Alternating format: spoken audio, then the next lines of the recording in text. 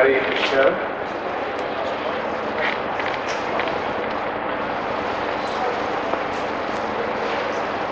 So, many devotees still have their desire to read their offering, but unfortunately, due to time constraints, and since devotees are requesting me to speak,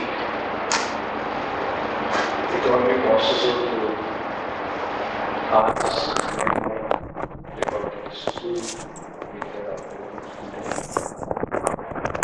Like, please give your offerings, those who have given your offering in the books. Then I will get a chance to read them. And if your offerings are not in the books, then you can just give me the copy and I will read at my convenience. And I'll also post them in BCS Ishtagoshti so that everybody can get a chance to read. But I will read one offering myself now. This offering is written by one young girl who, due to some sickness, is in a wheelchair. She lost her ability to walk, but still she goes to school and she is the topper in the class.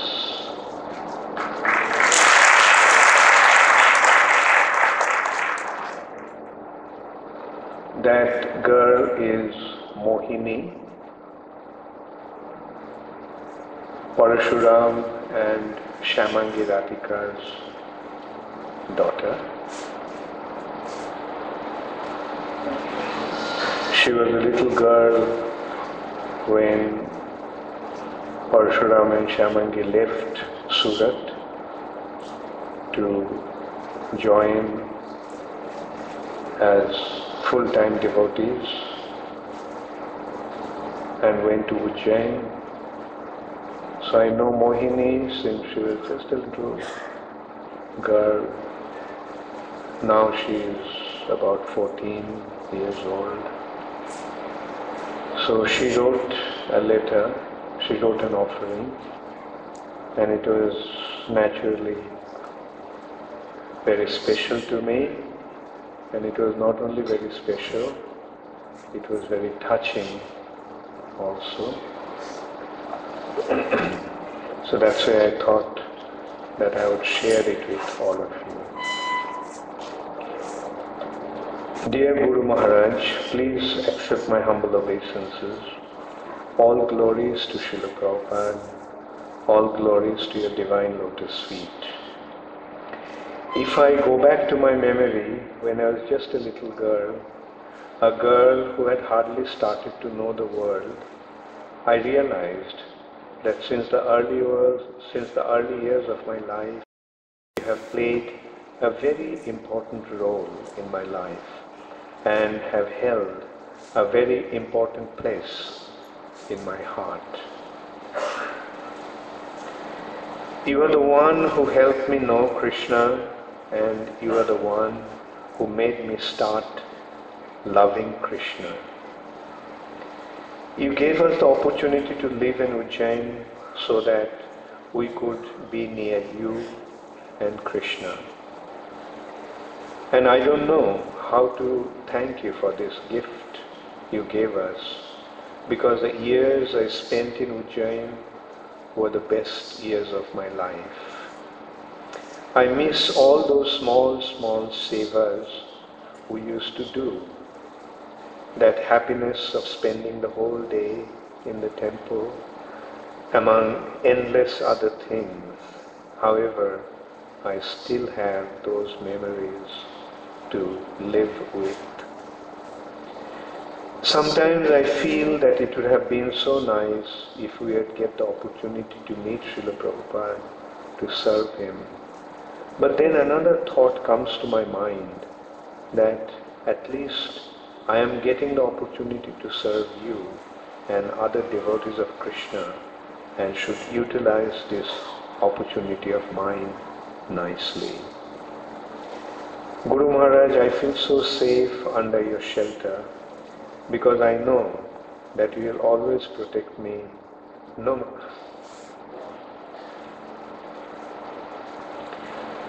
matter what happens.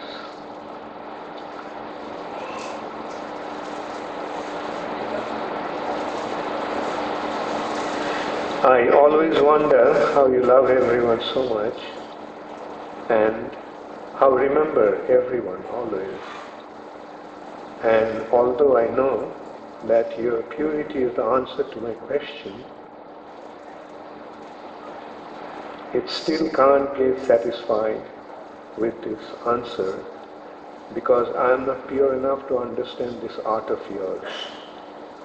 I am feeling that the gap between me and Krishna is gradually increasing, and I really don't want to let that happen, because then I will become lost in this world and will get entangled here for I can't imagine how long, and so I really need your blessings so that my restlessness to get back to God, Golok Vrindavan, increases day by day, which should actually be restlessness to serve Krishna in whichever situation he puts me in.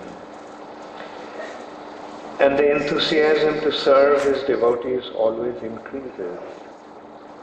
Sorry, Guru Maharaj, but I am unable to find words for what I am wanting to say. But I hope that you understand my thoughts and feelings. I just need your mercy, and that's enough for me to survive here. Sometimes when I'm very frustrated due to my physical condition, I pray to Krishna to just cure me. But as soon as I say this sentence to him, I also say to not listen to me and do whatever is best for me. But that's not fair. How can I just do that to myself? Why am I unable to ask him to cure me? Just because that's not the right thing to ask for? I want to be in a situation which Krishna thinks is best for me. Then why do I have to face such confusing feelings? Guru Maharaj, please help me to overcome such feelings and emotions, and please help me to surrender myself completely to Krishna. Please keep blessing me so that I can do whatever ideally should be done by a devotee. A very happy birthday, Guru Maharaj. We all are missing you a lot. So,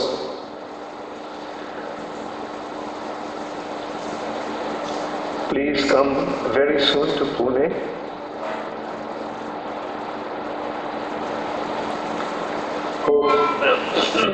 Hope this meets you in good health. Your granddaughter, Mohini.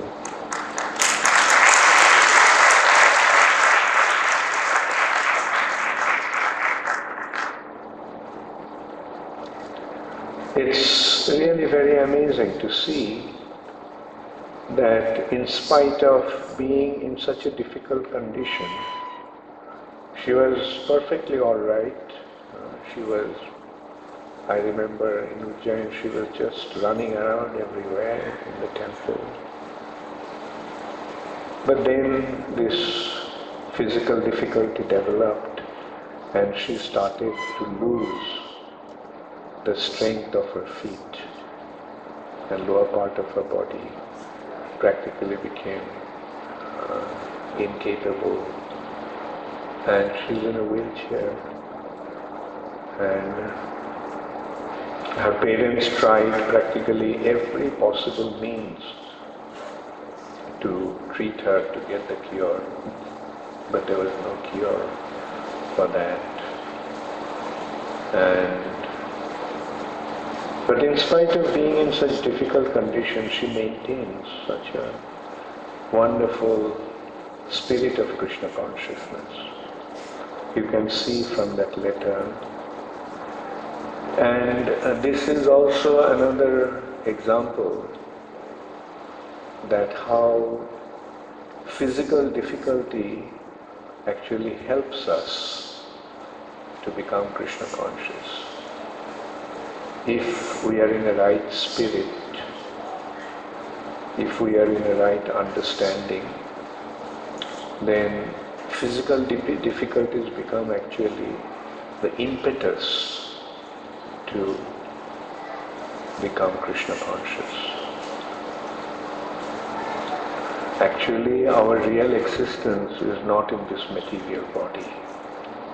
Our real existence is in our spiritual identity. But as long as we have the body, as long as the body is healthy, we must try to use this body in the service of Krishna.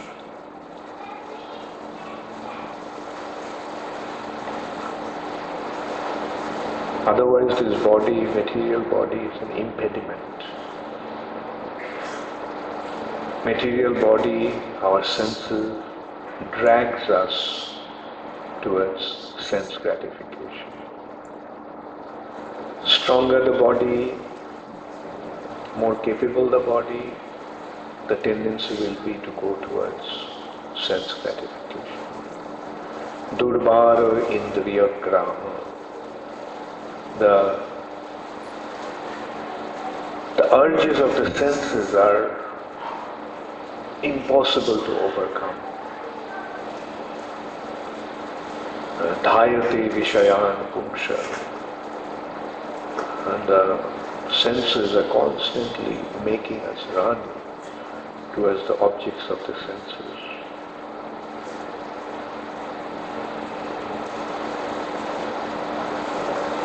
But as long as we have the body, healthy body, therefore we must try our best to use that body in the service of Krishna. The body, the senses, tends to take our consciousness towards the object of the senses. But Krishna consciousness means to use them, use the propensity towards Krishna, serving Krishna. That is the most important aspect of Vedic Bhakti. Engage all the faculties in the service of Krishna.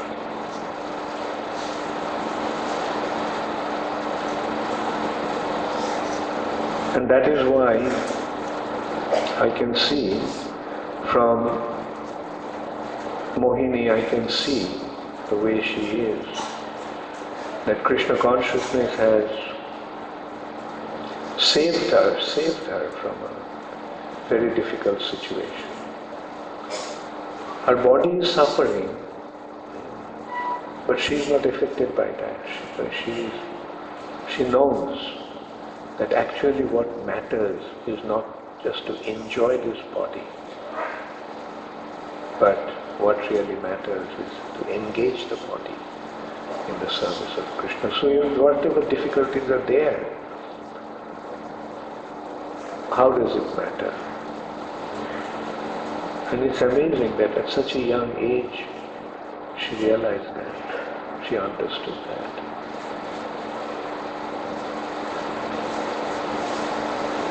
So, this is a big lesson, as I was saying. Like, a time will come when the body will become incapacitated. With old age, with disease, it will come. Everybody will have to go through that. Everybody's body will become old, will become diseased, will become ineffective, incapable. then what should we do? Should we lament? In material world we see what people are doing. They're simply trying to get back, get into the healthy body. Even when they're becoming